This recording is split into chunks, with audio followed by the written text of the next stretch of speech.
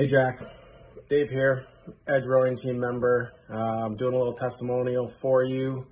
I would like to say almost complete rookie. When I started with the team, I bought a Concept 2 machine in February 2022, just looking to boost my fitness, add it to my gym routine.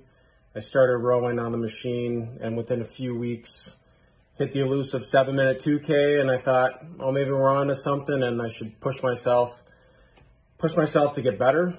I did a lot of the stuff on my own for the first few months, and when I saw that the World Rowing Indoor Champs were coming to Canada, basically an hour from my house, I knew it was a sign. It was time to step up my game. So that's pretty much where I was at when I joined the team. And it kind of took off pretty quick from there. Biggest thing I would say I was uncertain about in joining the Edge rowing team was whether I was experienced enough, or I was just going to embarrass myself. And I thought when I was kind of going through the process that I was hiring a coach, and I found out pretty quick I was joining a team, which had way more value than I thought. I picture kind of rowing on that indoor machine, just kind of you're by yourself.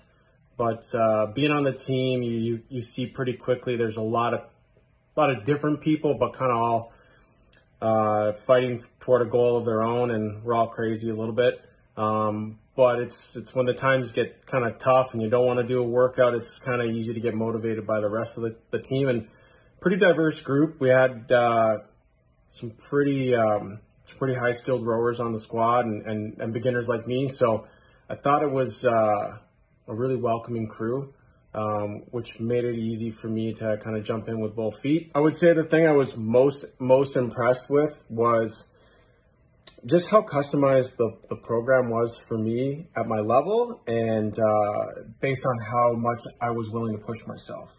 And knowing there was going to be kind of some roadblocks along the way. I'm busy with work, with family, and other hobbies, and yet had this goal. So Jack was pretty quick to say, I'll push you, and you tell me when is too much. And he was pretty good at reading some weeks when I was just too tired and would scale back some of the programming, but super supportive, as was the whole team.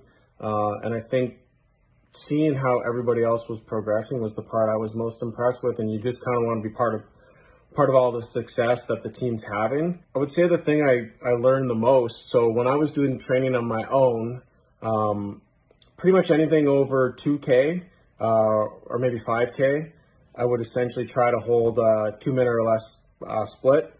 And even if it was a 10K, if it was a 12K, if it was 15K, I was always trying to hold a 2-minute split.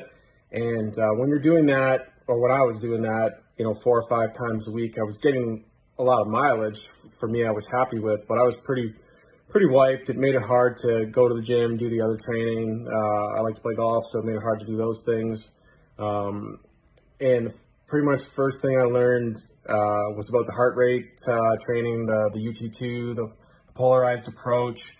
The first couple weeks, I thought it was shockingly slow. And then when we get into our high intensity, I was performing way better than I had expected. And just kind of the variety of the training, like the machine itself can get boring, but if you're varying up your training, you can see yourself kind of hitting benchmarks, which is a ton of fun. And that's kind of the piece that I found motivated me a lot. And knowing I had this event coming up, the whole team was kind of behind us, and I had another guy on the team coming to participate too, or 2 of us actually. So there's 3 in total from the Edge team. And I would say, like, if you're on the fence, it's a really welcoming group, and I find it hard to believe you wouldn't get better, and also that it would fit in with whatever your life kind of lifestyle is. And I don't know much about the outdoor rowing community, but for me on the indoor erg, this was a huge swing for me that helped me get a lot better. I went from basically just under a 7-minute 2K in the summer to pulling just 6:31, just over 6:31 at the Worlds in Feb. So for me, I was pretty pumped. Like I said, the whole team's been awesome, and I think you should give it a go. Thanks. A few other things I missed in my first shot at this video. Other things that are really important with the team and with Jack's philosophy, which you can see sort of through the people who've been on the team, is the mindset component. Heading into this event, I was basically a nervous wreck. Really wanted to do well. And Jack was just so supportive, and really kind of coached, just kind of buying into a process, and the results will be what they are. For me, that's really hard. I like to focus on the results, but I did think, that approach did kind of help settle me down a little bit.